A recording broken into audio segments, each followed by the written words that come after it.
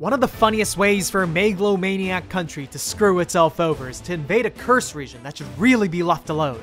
A good example is Vietnam, the homeland of guerrilla warfare. Another example is the Caucasus Mountains, where only the insane kings go to wage war. Of course, how can we forget about the country that recently humiliated the living hell out of America, the most powerful country of all time? Let's set sail to Afghanistan, the notorious place known as the Graveyard of Empires.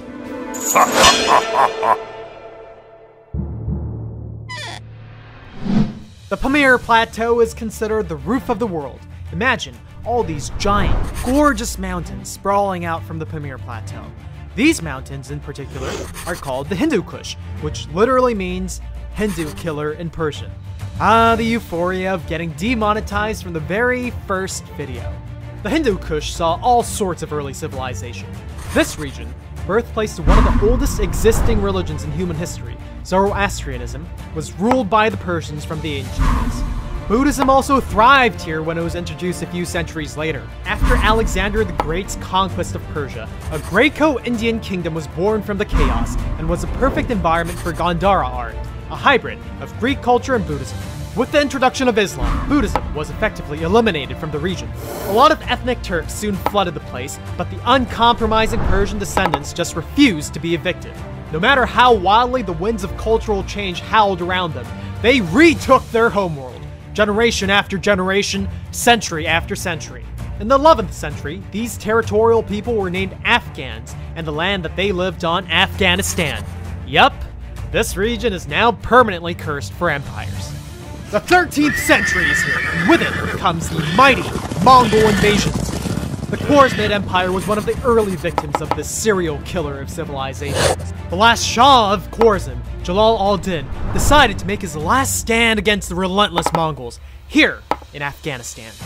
Surprisingly, he was able to completely teabag the fearsome Mongols here by abusing the impenetrable steep mountain terrain in the Battle of Parwan.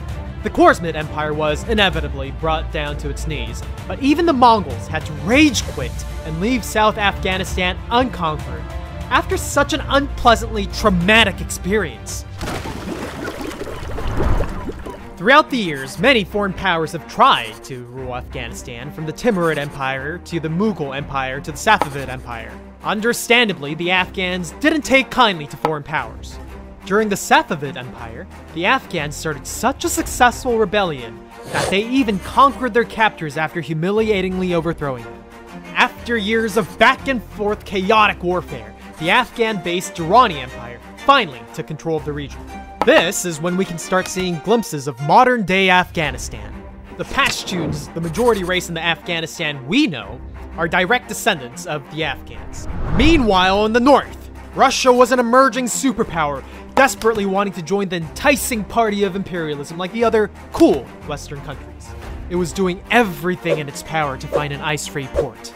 If Russia wanted to sail on the open seas, it was forced to either pass through the Ottoman Empire to reach the Mediterranean Sea, pass through Siberia to reach the Far East, or conquer Middle Asia to reach the Indian Ocean. But there was this one small country with a somewhat strong navy that was willing to embark on a global harassment campaign just to prevent Russia from expanding any further: the British Empire. It persuaded the Ottoman Empire to blockade the Russians in the Mediterranean, and the Japanese to blockade the Russians in the Far East. Now, all it had to do was block off the Indian Ocean. Unlike other regions where Great Britain was more than happy to persuade other countries to do the dirty work for it, it wanted to take matters into its own hands and prevent Russia from going anywhere near its golden goose, India. The Russian forces have already conquered the north of Middle Asia. There was no more time. Britain decided to attack Afghanistan, establish a pro-British government, and meet the Russians head-on. The Barakzai dynasty recently overthrew the Durrani Empire to establish the Emirate of Afghanistan. Britain used the whole "I'll return this country to you, the people," as justification to start a war. Although Britain was able to take Kabul and Kandahar while toppling the Barakzai dynasty with relative ease. Remember this, even if it's the one thing you take away from this video. The actual war in Afghanistan starts only after it's been conquered. In the snowy winter of 1841, a massive rebellion snowballed in the steep, harsh mountains. The Pashtun warriors were excellent snipers in this terrain. These warriors would fire outrageous pot shots from ridiculous cover with these insultingly outdated matchlock rifles that have been rendered obsolete in Europe. Just to give you an idea of how unimaginable this was given the technological differences, imagine a malnutritioned Gandhi bludgeoning the ever-living shit out of Mike Tyson with his peace stick. The 700 British soldiers and 3,800 Indian mercenaries were massacred in the Hindu Kush during a maddening retreat against an invisible, laughing enemy. The British attempted to desperately negotiate for peace, asking only for safe escape in return for surrender. The Afghans promised, "Sure, we understand. Of course you can leave." But proceeded to merrily hunt the retreating British regardless. An additional 4,500 soldiers and 12,000 civilians were buried in the Hindu Kush. What remained of the terrified British fled Afghanistan, but returned in 1878 with 40,000 soldiers. The death of Shah Sher Ali, who went to request aid from Russia, left the Afghans confused with no leader. This time around, the war ended with a British victory. The British experienced the terrifying Pashtun warriors firsthand and arbitrarily split the country up into two with the Durand Line to cause an internal divide within the Pashtuns. This way, they'll be too busy fighting each other, and the British could adopt Afghanistan as a protectorate. The British, rather understandably so, no longer had any interest or confidence whatsoever in the direct governance of Afghanistan. They just wanted to leave the lethal natives right there as a buffer against Russia. Good luck getting past them. Jesus Christ! Poor Russia was blockaded from the Mediterranean due to the Crimean War, humiliated in the Far East from a costly war against the Japanese, and exhausted from pointless wars against British proxy nations. Russia finally agreed to formally acknowledge British rule over Afghanistan, and instead chose to split up Persia with the Anglo-Russian Convention. Peace didn't last long. Immediately after the British iron fist started to slip following the First World War, there was another rebellion in Afghanistan. This is the third war between Afghanistan and Britain. Britain, already in tatters after World War I, had no choice but to liberate Afghanistan in the following year of 1919. Good riddance. Finally independent at last, the Afghanistan kingdom had a straight 40 years of unprecedented peace, progress, and reform under Shah Mohammad Zahir. As soon as the age of imperialism drew to a close, the stage was set for the Cold War. Unfortunately for Afghanistan, the Soviet Union was looming over them to the north. The Turks of the north were already fully indoctrinated with communism, happily absorbed as a member of the Soviet Union. In 1965, the intoxicating whiff of communism was spreading from the People's Democratic Party of Afghanistan.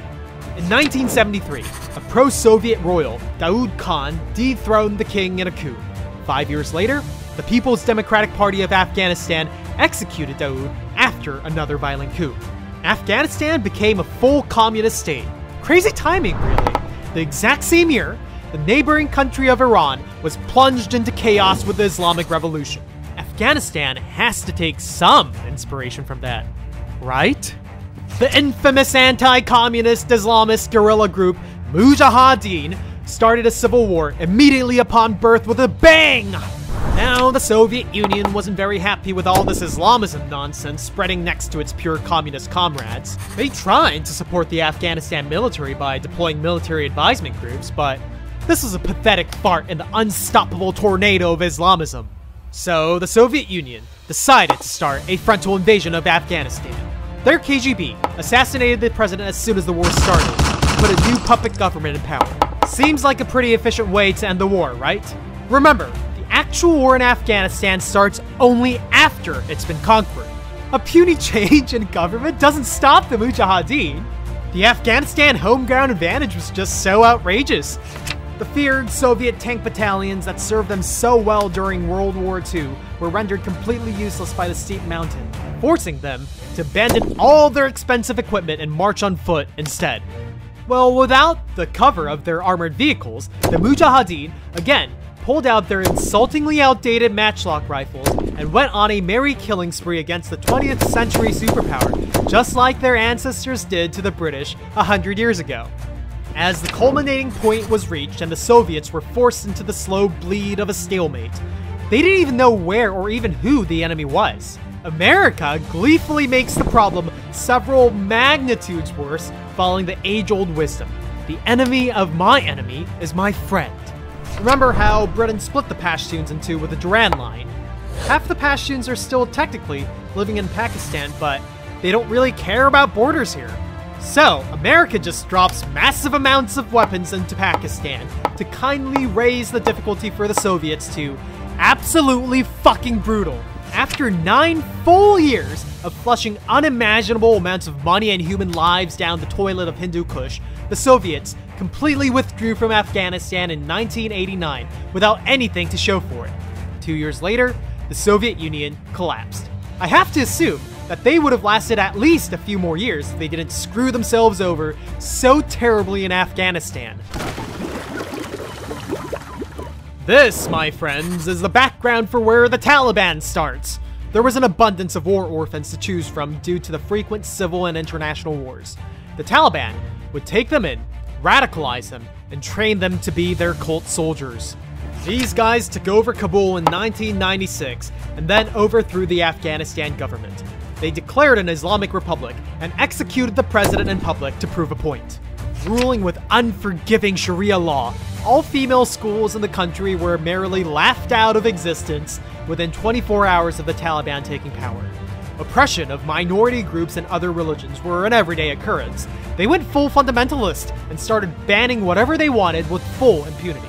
In 2001, they even kindly gifted a massive fuck you to their fellow Muslims by blowing up this 1500-year-old Bamiyan stone Buddha through an act of ultimate trolling, leading to a rather understandable loss of support from other Muslim countries. In September of 2001, you know, this is the year that the incident happens in America. You know this story all too well already. America was furiously out for blood and justice for the blatant attack on their soil, doing everything possible to find the person responsible, Osama bin Laden. Conveniently, the Taliban was sheltering him. America asked calmly, "Hey, can you hand him over, please?" Or else. For context, even North Korea was pissing its pants and screaming to anybody who would listen. "Yo, this isn't me, man. I know I've done some messed up things in the past, but it really isn't me this time. Please, man, you gotta believe me." The Taliban, for some reason, tells America to kindly fuck off. In October of 2001, an outraged, bloodthirsty America invaded Afghanistan. No matter how harsh the terrain of Afghanistan may be, if the strongest military really wants you dead, you're dead. Within a month, the Taliban was annihilated. But, and there's always a but, you know what's coming next. Say it with me. The actual war in Afghanistan starts only after it's been conquered.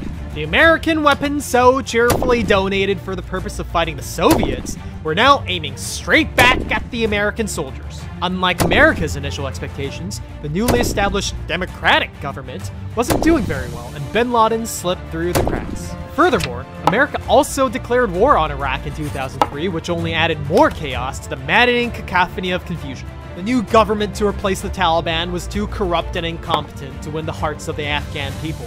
To make matters unimaginably worse, another radical terrorist group of an equal headache size as the Taliban, called ISIS, entered the stage in the 2010s. All this, combined, left Afghanistan a complete and utter clusterfuck with no clear solution whatsoever. After about 20 years of war, the traumatized America decided to finally call it quits and negotiate with the Taliban for a phased withdrawal. In essence, the whole thing ended up like the Vietnamese War, where needless blood and money was burned for no clear gain. In 2021, the Taliban smoothly made their long-awaited comeback as if nothing ever happened. Which megalomaniac country will next fall victim to Afghanistan, the cursed region that always gets the last laugh against the most powerful empires of its time? Some are guessing that it's now China's turn. That line that the British drew to split up the Pashtuns is a modern border between Afghanistan and Pakistan. See this narrow stretch of Afghanistan territory extending east? Yeah, that's called the Wakhan Corridor, and that's China touching borders with Afghanistan right there. Afghanistan under Taliban rule, robbing borders with the oppressed Islamic population of West China. We can only imagine what's gonna happen next. Good luck, old friend. We'll end this video with a prayer for peace and coexistence in Afghanistan, but we might be a few centuries too late for that to happen. This has been David Bradford from Knowledge Raiders, and thank you for watching.